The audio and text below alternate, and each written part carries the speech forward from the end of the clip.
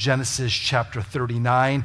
God's word this morning, inerrant, inspired, infallible. A little bit of a longer passage this morning, but important that we read all of it here.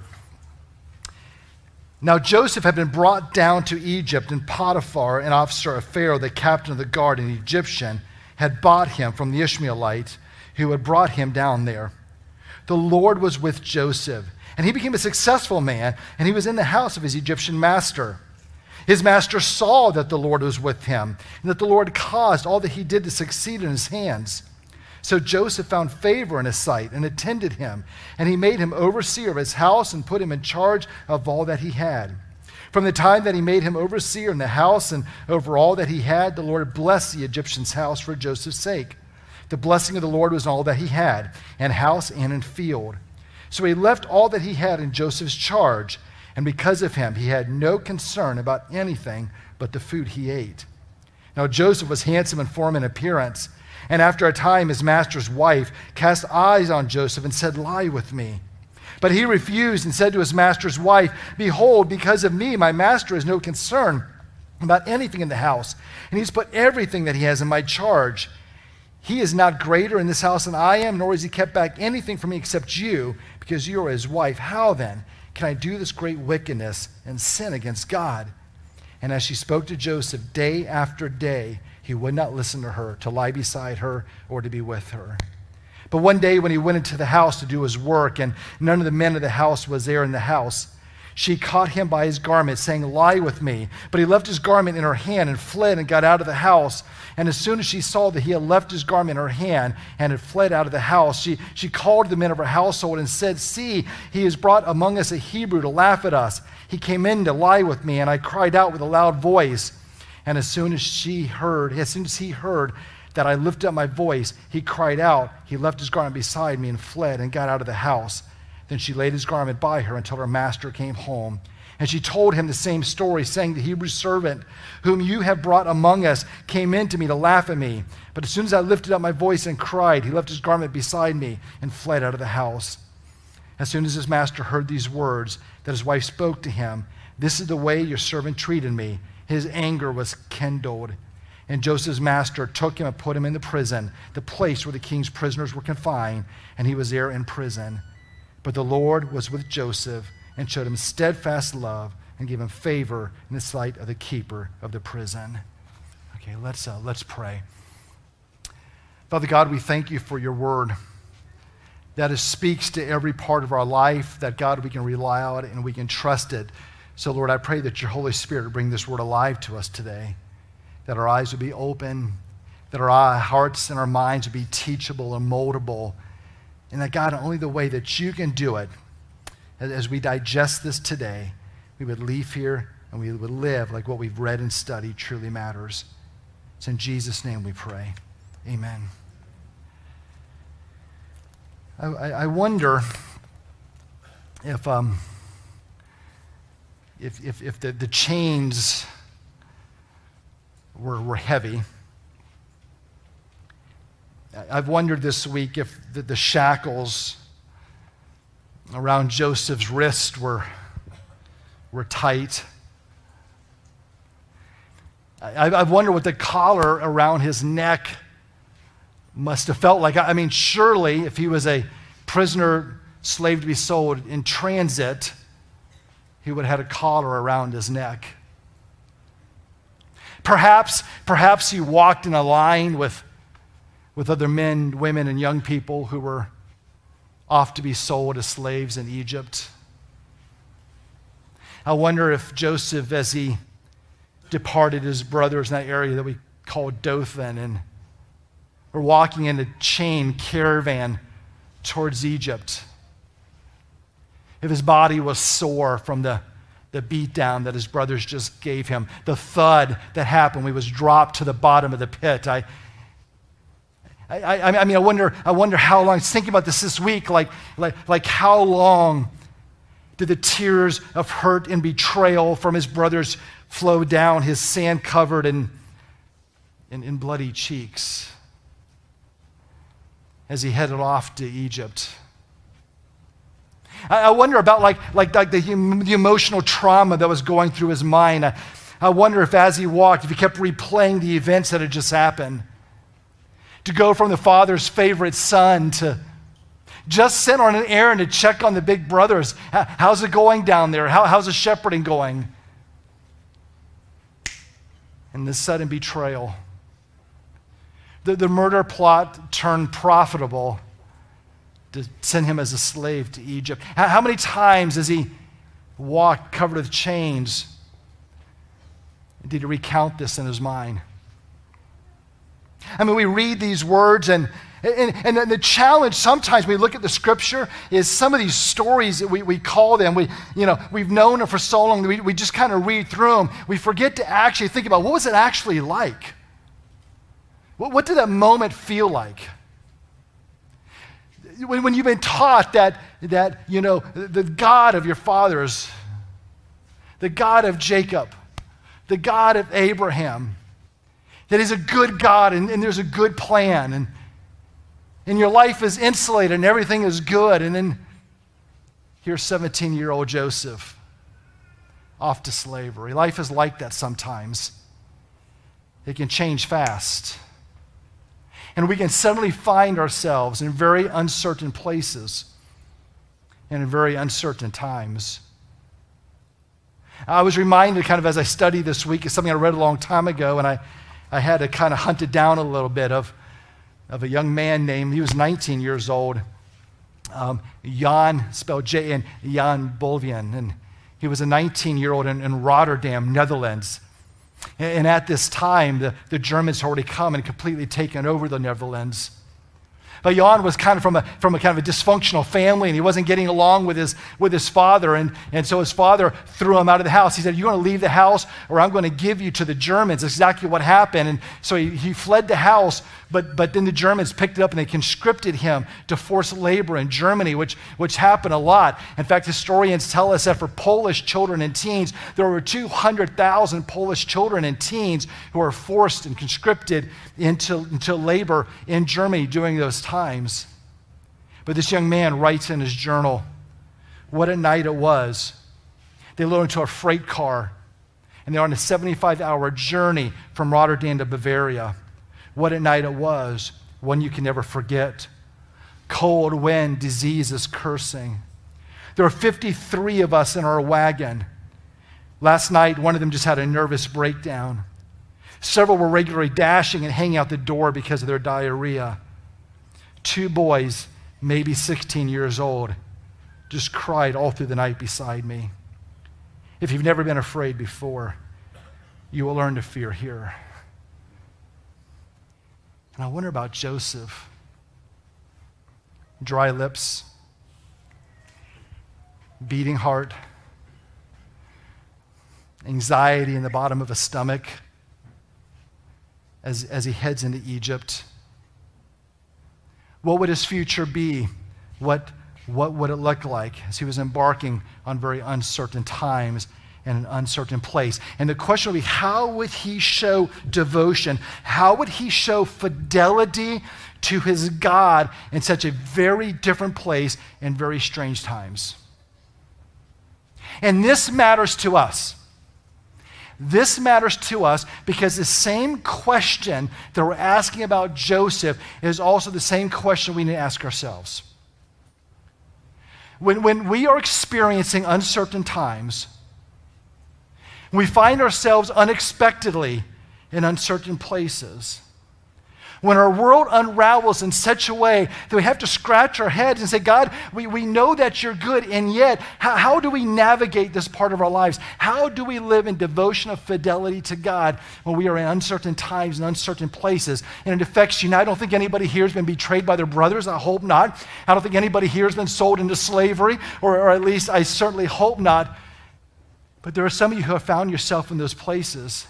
There are some of you who have been at work and the management changes, and all of a sudden your great boss is replaced by a terrible boss, and you wonder what in the world is going on here. There are some of you who are living in the community and you thought you would live there all of your life, and something changed in your life. You took a job out of state, your spouse took a job out of state, and all of a sudden you're in a brand new place. How do you follow God in uncertain times? There are some of you young people, you were happy in your school, your parents picked up, they moved you somewhere else, you're in a different school with different people. What do you do? uncertain times and uncertain places. We have a couple of young men in our church here this very morning. In a couple of weeks, they're going to go off to U.S. Army basic training. That is planned, but it's going to be uncertain times. It's going to be uncertain days. How do we follow God in those moments? And I would like to broaden this just a little bit and add to the seriousness of this discussion with you, because I want to submit something to you. And I don't go here very often, but I think it's really relevant here. I would suggest to you that every single Christian believer who cares about their walk with God, whether you realize it or not, today, this morning, right now, you are living in very uncertain times. We have seen more sociological changes in our culture, and I would recommend to the detriment of some of the dear things that we value the most, more in the last 10 years than maybe we have ever seen in the history of our nation. Christianity has been declined in such a way, so people say, that sociologists and historians are saying that we are no longer in a postmodern world, we are in a post-Christian world. There is an attack on the traditional family and marriage like we have never seen in the history of our culture. My friends, we are living in very uncertain times, and we have found our place in very uncertain places. So how do we live for the Lord like that? How do we follow God like that? And I think these passages, we're going to take a look at in a little bit of time that we have left this morning, gives us some hints as to how to do this. Are the solutions? All the solutions here? No. But there are some things here, because as we watch how God uses Joseph for his providential plan that we spoke about last week, and we watch how Joseph exercises his love and devotion of fidelity to God, you have to understand that in verse 39, we don't see explicit language that talks about how Joseph is loving and following God, but we know from later chapters and how God assesses their relationship that he is. So let's take some cues from a 17-year-old boy who had to figure out how to navigate a new world and do it for God, and see what we can apply from that to our own lives. Maybe you need it now. Maybe you'll need it tomorrow. But sooner or later, you'll need it. Look at verse 1 with me. We're just going to walk through not all the scriptures. I had to kind of pare down. Let's just walk through a couple of them together if we can. But verse 1, Joseph had been brought down from Egypt, and Potiphar, an officer of the Pharaoh, the captain of the guard, an Egyptian, had bought him from the Ishmaelites who had brought him down from there.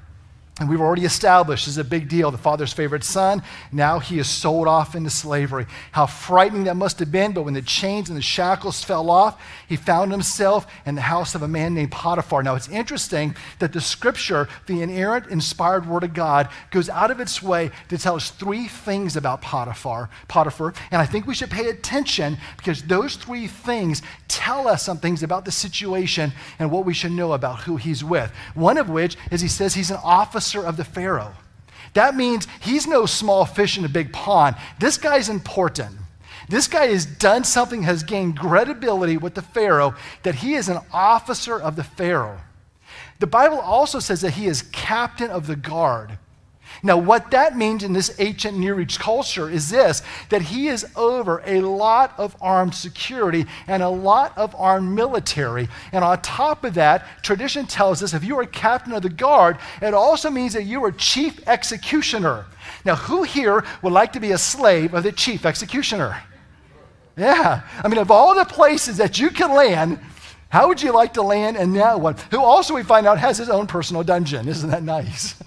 Yeah, that's the guy I want to work for, right? But it also says, interestingly, it says that he is an Egyptian. And why does the Bible tell us that? I think I know. Because Potiphar was not a God follower. If he was an Egyptian, he was probably pagan. In fact, based on his name, which means devoted to the sun is what it means, his family, his parents, and maybe him were dedicated to a god named Heliopolis. That means that's who he was following. So he's a big, interesting dude, influential. He's a chief executioner in charge of a lot of the police, so to speak. And he's a pagan. He's not a God follower. And this is where Joseph finds himself.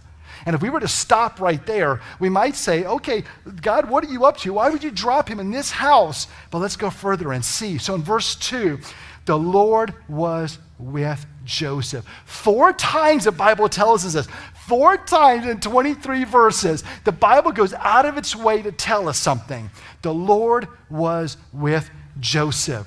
And he became a successful man, and he was in the house of his Egyptian master. This is so awesome, right? Despite all the darkness in Joseph's world, despite all the uncertainty that has happened, despite all the terrible things that have unfolded in these last days or months or whatever it was, the Bible says that the Lord was with Joseph. And not just in an omnipresent, like God is everywhere way, but in a specific way that God was using Joseph.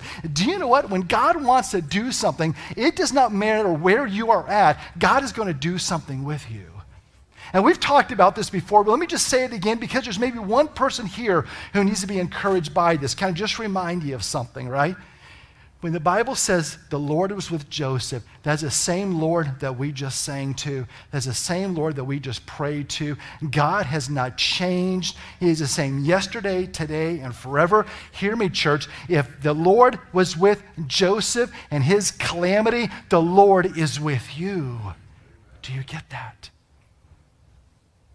Just let that truth pour on you for just a moment. That the Lord is with you. But watch what happens here. The Bible says that he became what? He became a successful man. And he was in the house of his Egyptian master. So working for this pagan, he became a successful man. Things went really well. And I think here is the first key to how do we follow God? How do we honor God? We are in uncertain times and uncertain places, and the first clue is right here. Serve God and honor him where he has placed you. Serve God and honor him where he has put you. See, I think sometimes in our Christian culture, and this may not be you, I'm just kind of making a general observation, but just walk with me for a moment. I think sometimes in Christianity in the West, we assume that to be blessed and to be a blessing to others means that we have a good Christian boss, that we work for a good Christian company, that we work with all Christians. We assume that to be a blessing and to be blessed means that my kid is a great Christian history teacher. And I live in a great Christian community with great Christian neighbors. Wouldn't it be wonderful if that was always true? And so there's this mindset that happens sometimes, and I'm not trying to create like a scarecrow to beat up. I just hear this so often over the years. We sometimes, I hope it's not you, but sometimes we have this mindset that says, well, if I don't have a good Christian boss, and if I don't have to work for a good Christian company, and if my child doesn't have a good Christian history teacher, and I don't have good Christian neighbors, well, I just don't need to be a good Christian.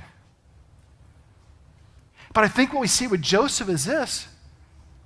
You serve and honor God where he has what? Placed you.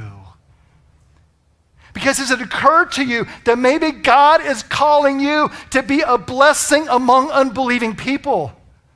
Has it occurred to you that maybe God is calling you to be faithful around people who are not faithful?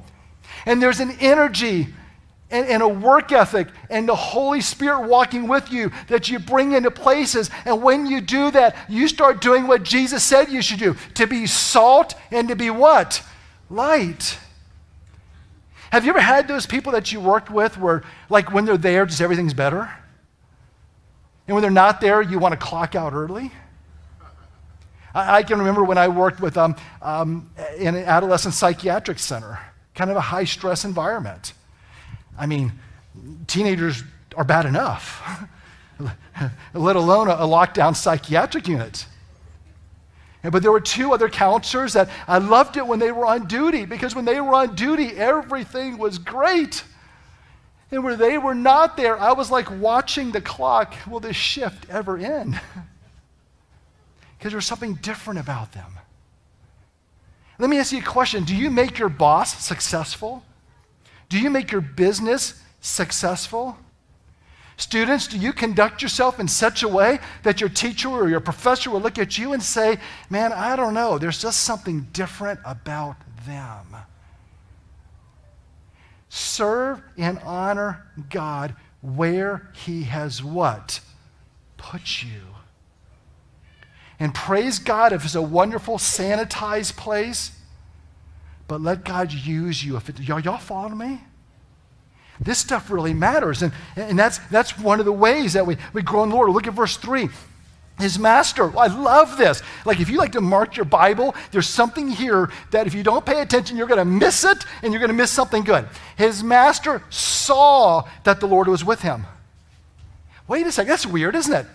Potiphar, who is a pagan Egyptian, the Bible says saw the Lord was with him. Well, that should cause us to scratch our head for just a moment. What exactly did Potiphar see? What is it that he noticed? What is it that captured his attention? Now, I need to confess to you, I'm going to submit some things to you. I could be wrong, but I don't think so. I'm wrong about a lot of things. But if we look at the scripture from a 30,000-foot view, what did Potiphar see that made him go, there's something different about your life? And I think the first one was just diligence. Joseph did his job. Can you imagine that?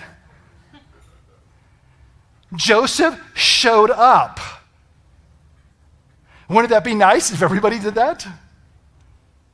But we know that whatever it is that Joseph did in the house, it caused Potiphar to succeed. Whatever responsibilities he had, he must have been carrying them out in a really amazing, beautiful way, because it says that the Bible says that he saw that the Lord was with him. There was something about his attitude, there's something about his skill set, there was something about how he was doing his work that just caught their attention. Are you that kind of employee? Are you that kind of student where you're just diligent?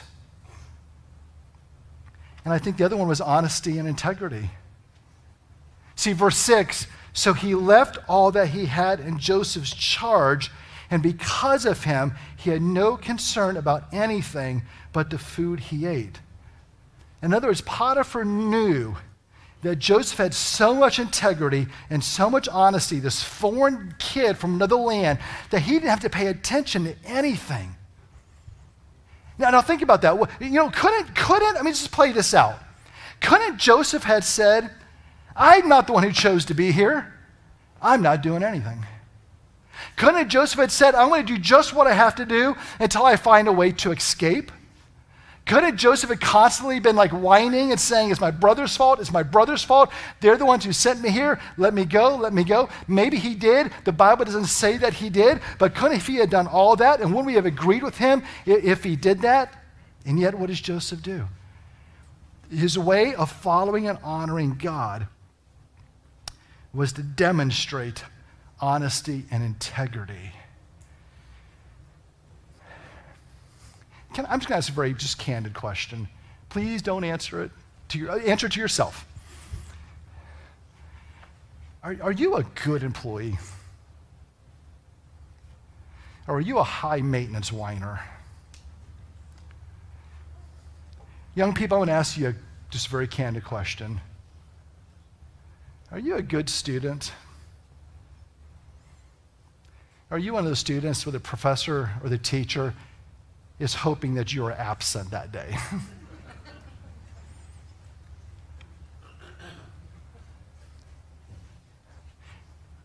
Because you see, if we're going to talk about life in post-Christian America, being a jerk is not the pathway to gospel conversations. Because the most unbelieving supervisor can see, smell, and recognize integrity and honor. And that's what Joseph is. Now, completely as a side note, pastor's privilege. I want you to know that your staff at Providence Church are people of honesty, diligence, and integrity. They are. I am thankful for Jeff, our family care director, and Michelle, our children's director, and Sarah, our Lighthouse Camp co-director, along with Michelle, and Kay, my wonderful personal assistant who keeps me straight, and Julie, who works very much in the shadows as our financial administrator, Steve, our new youth person, Vanessa in the nursery. Not only do they love Jesus, but do you know what? They show up. They do their job. And that's what matters. All right. Just got to finish this up because it's about to get spicy. Okay. All right. Young people, plug your ears. That's a joke. Okay, they're in children's church. So Joseph, the Bible says, is handsome in form and appearance. And after a time, the master's wife set her eyes on him and said, "Lie with me." And she starts to proposition Joseph in such a way that she wanted to kind of cheat on her husband. I'm not going to read the whole passage again. I'll leave it to you. But the Bible says, and we know that some years have passed, Joseph is no longer a young man, a boy. He's become a young adult now who is apparently very, very handsome and good looking. And I can relate. It's a burden. You know, it's a bigger challenge than you think it is, you know.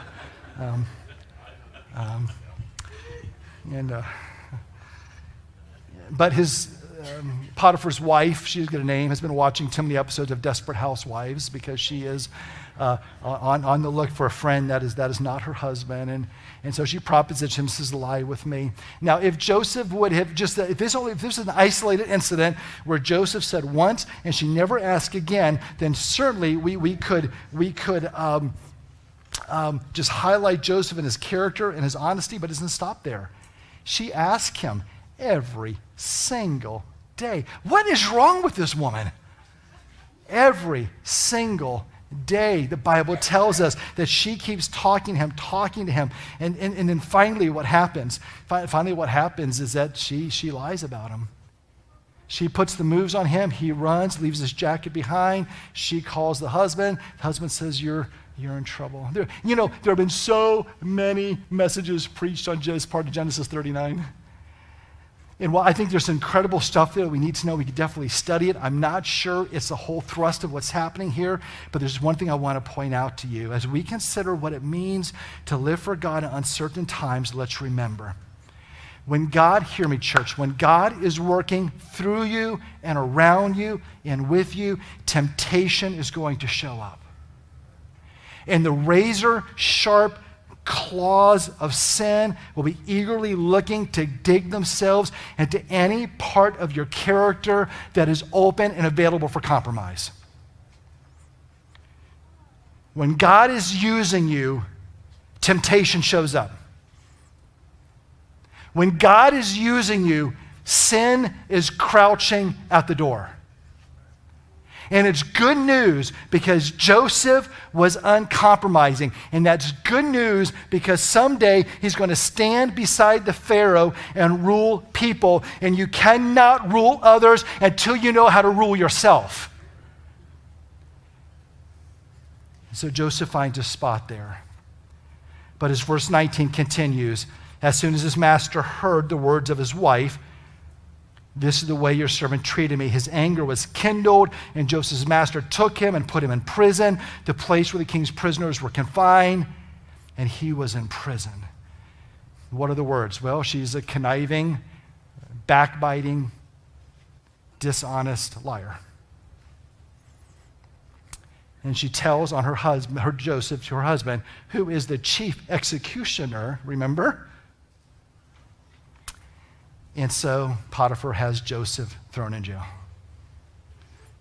And once again, we come to a crossroads, but this is an important crossroads. So as we finish up, I don't want you to miss this, because you can look at the scripture right now, and I get it, I'm with you. And you can say, if God is doing something, then what is going on here? Joseph was doing all of the right things, and now this, and you might be looking at your own life going, you know what, I'm trying to do all of the right things, and yet life keeps getting more and more difficult. Well, here's the answer, because sometimes with obedience to God, there comes a cost. See, we think obedience is always rosy. We think obedience is always clean. We think obedience is always sanitized. We think when we follow God and obey God, everybody's going to step back and go, oh, you're amazing for obeying God. That's so wonderful. Let's give you a gift card. But sometimes obedience is messy. And sometimes obedience is costly. Sometimes obedience is painful in the short run. But in the long view, God honors it. And finally, as we finish up on a dark note, or not, verse 21. But the Lord was with Joseph. It's the fourth time it said that. But this time it adds something. And showed him steadfast love. It's not just the Lord is with him. The Lord showed him steadfast love.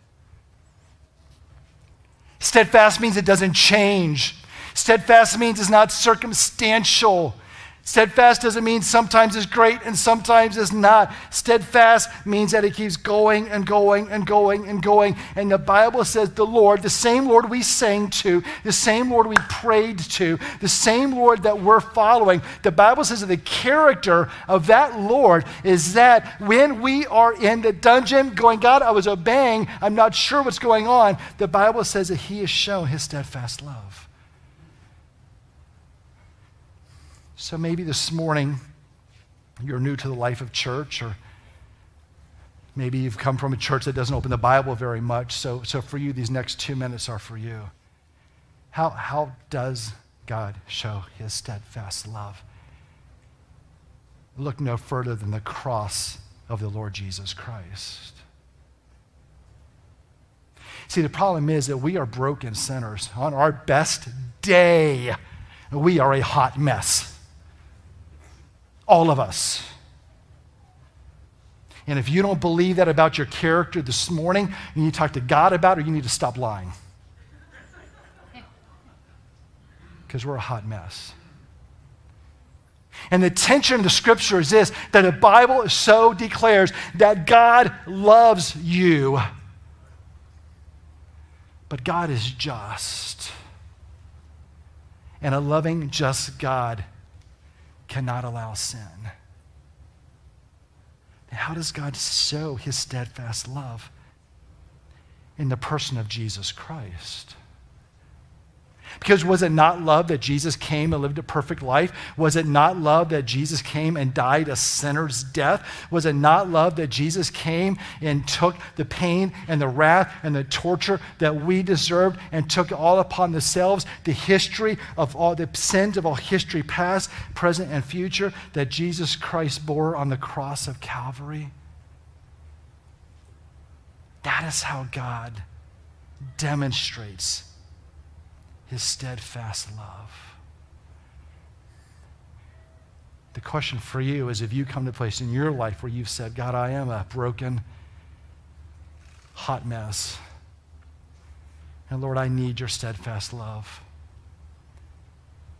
So I'm going to trust the blood of Jesus Christ to forgive me of my sins. That I can walk in newness of life and live with the joy of what it means to have the steadfast love of the Lord.